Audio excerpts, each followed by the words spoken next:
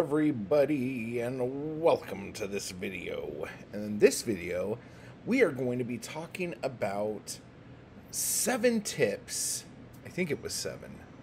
I might have to look back. But 7 tips on how to cast actors in your no-budget to low-budget film. This is probably, for me, the make it or break it kind of thing where it comes to your film.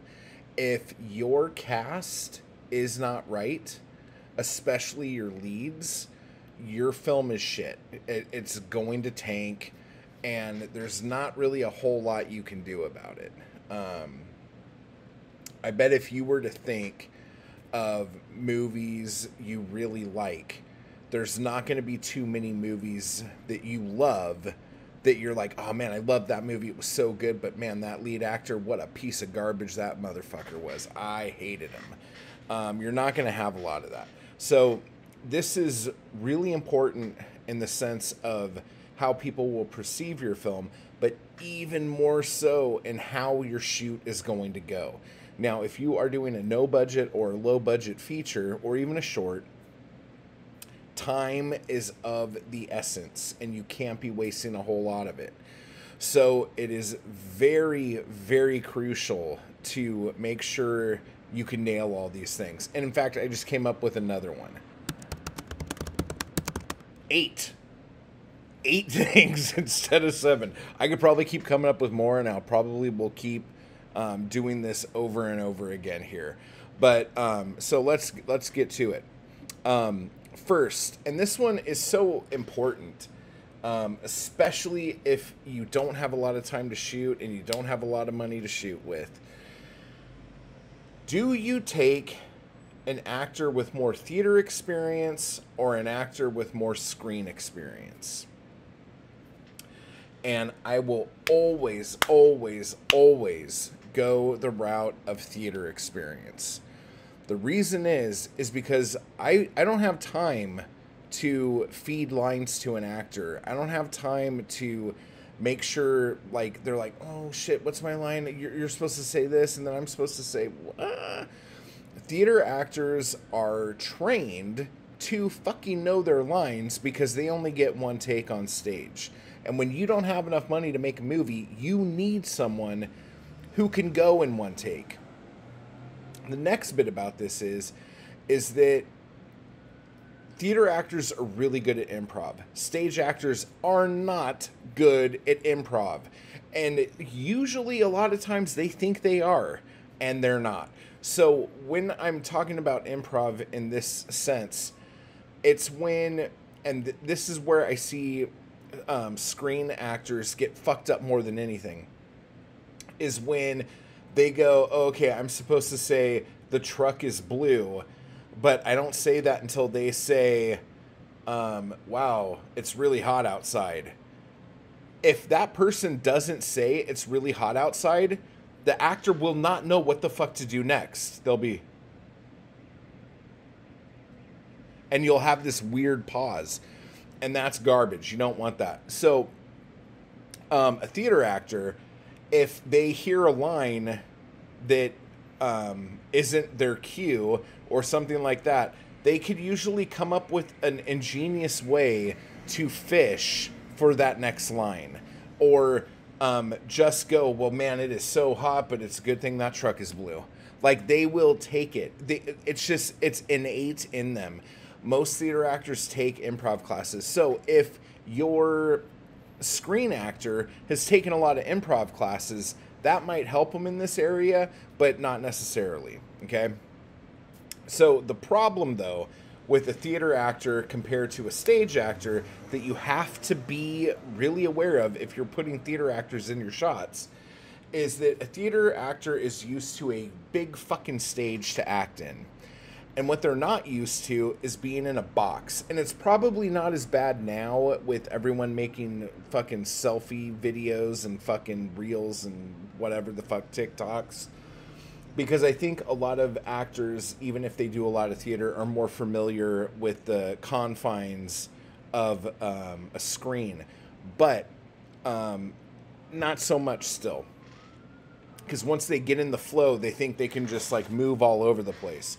So a lot of times if I'm doing like close-ups or tits up or over the shoulder or something like that, and I'm holding the camera or whatever, I will usually put my hand out on their back if like I need the back of their head in the frame, and I'll just hold them so they know not to fucking move back. It's kind of a silly little thing to do, but it helps keeping them where they need to be. Because you can say as much as you want, now I need you to not fucking move. Here is your mark. You fucking stand there. Do not move.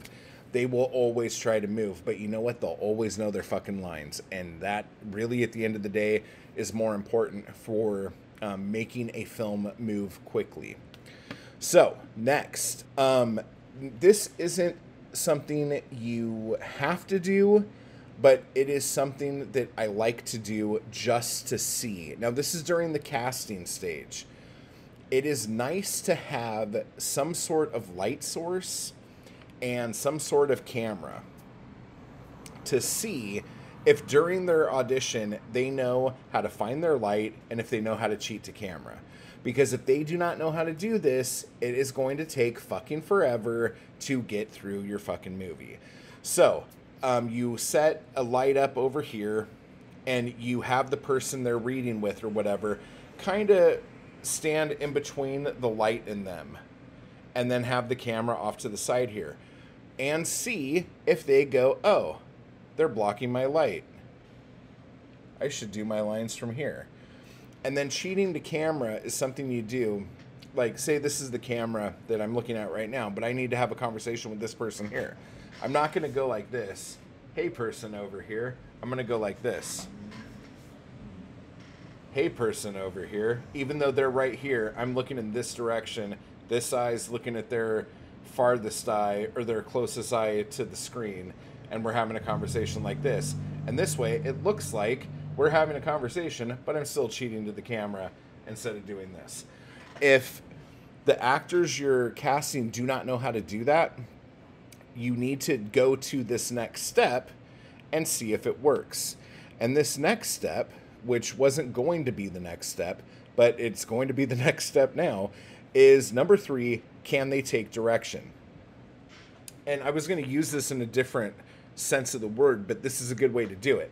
So if they are doing this, say, hey, can you cheat to camera, please? And if they do this, then they know how to cheat to camera. If they do this,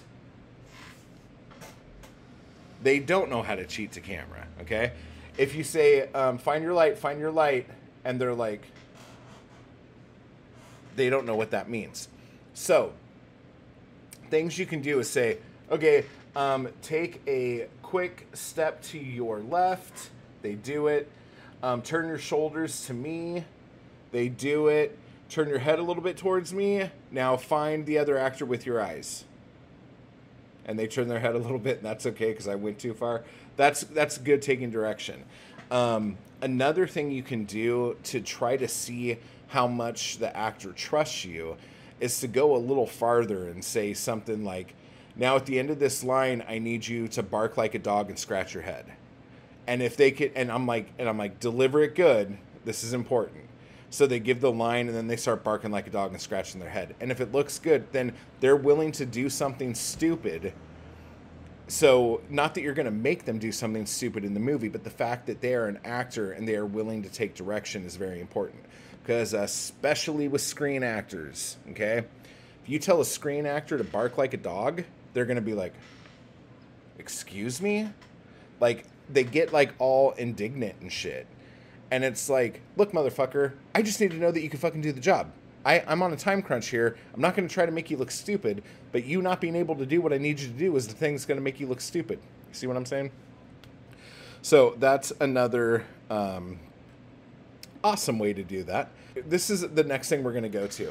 Now, this one, it really depends on the movie you're making. But if you are going to have beauty makeup on set, then you don't need to really worry about this, because the person who's doing makeup for your movie will take care of it. But if this is a low budget or a no budget movie, most of the time you're going to have the actors do their own makeup. Now, when they come to your audition or whatever, if their makeup is really bad, if their makeup is to the point where their face is like 30 shades different from the rest of their body, if the makeup they have on their face makes them look like a caricature of like an 80s punk rocker or something like that, and it just looks ridiculous, but that's how they make themselves up, you need to ask them a question right there and say, hey, would you be willing to come to set? And this is if you have a makeup person on set. Would you be willing to come to set with no makeup and have our makeup person take care of you and everything? If they say no, which I swear to fucking God, some do, if they say no, you can't work with that person, because they are going to come looking like they came to your audition. Now, there are some other actors who will say, if you say, I need you to show up to set at X amount of time in the morning, and I need you to be camera ready, they'll be, fuck that. Like, you need to have hair and makeup there because I can't be camera ready by that time. If that's the case, you don't want to deal with that either if you're on a budget like this and you're on a time crunch like this. And I'm going to let you guess which of these two people are going to be the ones that do that. The theater actors or the screen actors? Screen actors. They will want to be pampered with the people doing their hair and makeup and all this other shit. And if there are any actresses out there watching this going, oh, this is really fucked up that he's saying that, that's fine. There is a good possibility I've made more movies than you've been in, so we will go with my experience level over yours for this. But if you're not one of those people, God bless you, and please give me a call, because finding good actors and actresses, and I'm not just talking like females here, the male actors, they can do this too. I've seen actors show up like all fucking weird looking and powdered, and it's just like, Jesus fucking Christ. But there are some actors and actresses out there who think what they do to themselves is like the best anyone can do. And like, I've been doing this for years, so you know, you could choke on a bag of dicks if you don't think this is good. And I'm like, get the bag out. Let's fucking do this. Okay, so next, can you get along with them? This is so fucking important. And you hear this a lot, and people like kind of poo-poo it. But like, there are directors out there who won't audition anyone. They'll just take them to lunch, or they'll take them out for coffee and just have a conversation with them and see if they can, like, if there's any chemistry between them as people. Because if you don't have that, them taking direction from you, or them trusting you enough to take direction from you, is fucking like pulling teeth. You have to be able to like connect with them on just even a fucking personal level of any kind. If you cannot have a conversation with your actor or actress, there's a good possibility that they are going to tank this project. And it's not because they want to. They think that they're God's gift and they want this to be amazing. So chances are it's going to be very, very difficult. So if you cannot, what I would say is, if you did a round of auditions, on your second round of auditions, have that be just going out for coffee with each one of them individually. And the people who pass that test, you could take them to round 3, okay?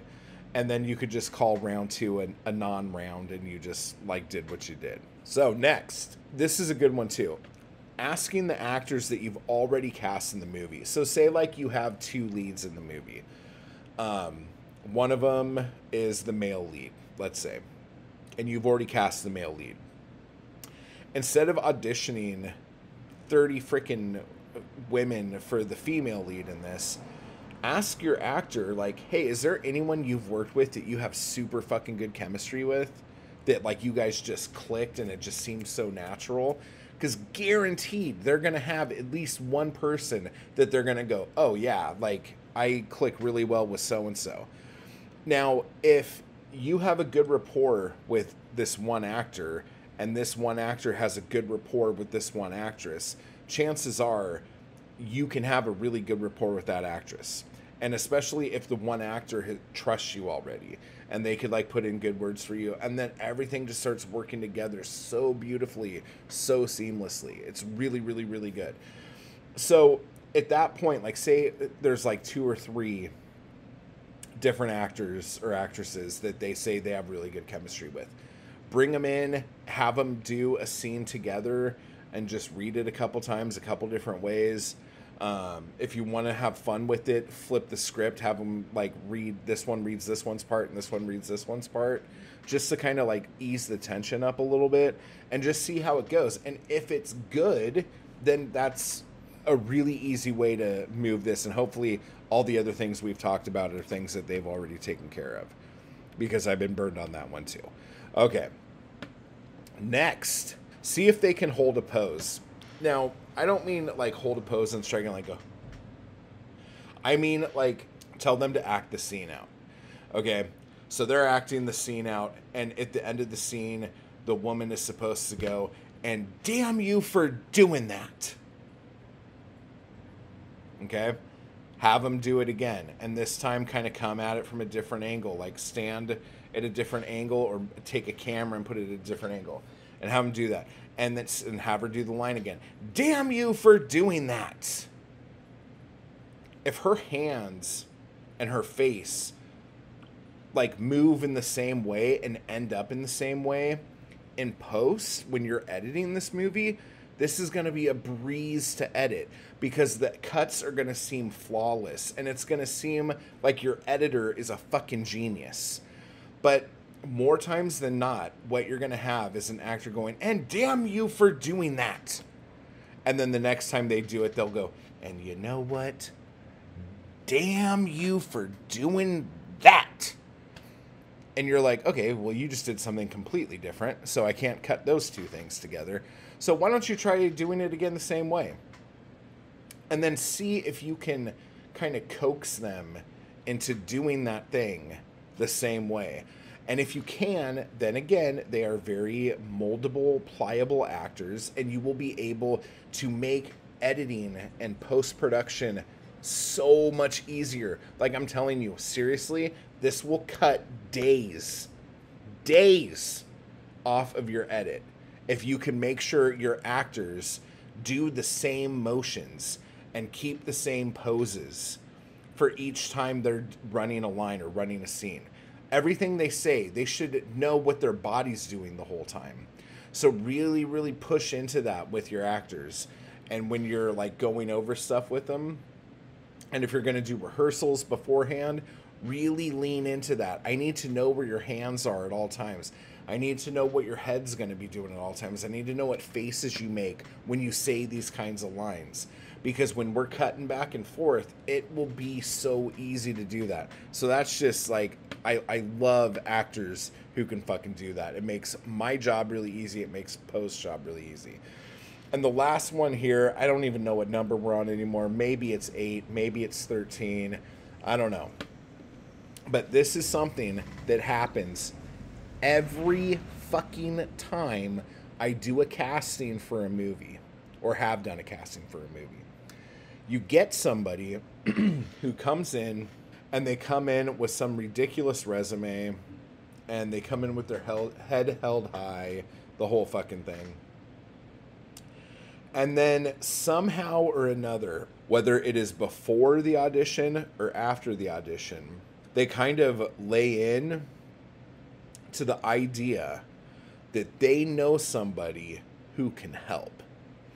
They know somebody who could get the movie distribution. They know somebody at this place. They're sleeping with someone over here. They're the mistress of this dude at this place that can help blankety blankety blank blank blank.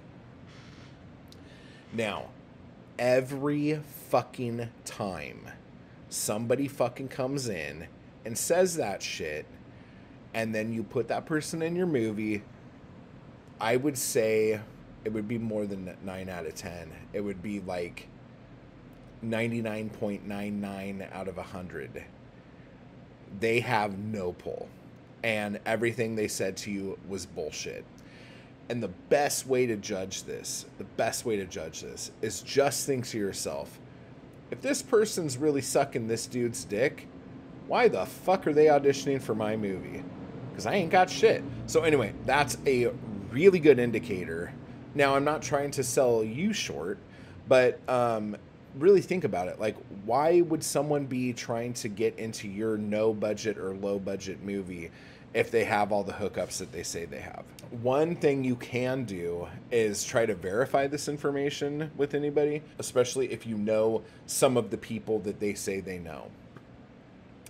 Another thing, if you're doing social media, check their social media and see if this person that they're talking about is liking their posts or anything like that. But the only time I would recommend putting someone who might not be the best into a movie of yours to do it, and this is like discretion advised, dude, is if they're coming with money. If they say, yeah, if you put me in this movie, I could bring like 10,000 or 20,000 to the table or something like that. And you guys might be thinking to yourself, that doesn't happen. Dude, that fucking happens all the time. Like, I would not have made half the movies I made if there wasn't like an actor out there who wants a producer credit, who's willing to throw some money in to make sure they get a role that is a good enough role for their reel, and a good enough role for IMDb and all that other jazz. So those are some quick little tidbits on how to cast. There will probably be more. I could do this all day. Like, this is like pre-production is like kind of get off time for me. It's really fun and really easy. So yeah, so let me know what you think down below. If you have any filmmaking questions or anything like that, pre-production, post-production, filming, like I think that is called production, let me know down below and I will see what I can do to answer that question for you. So until next time, I will talk to you guys later. Join this page, and I'll see you later. Bye.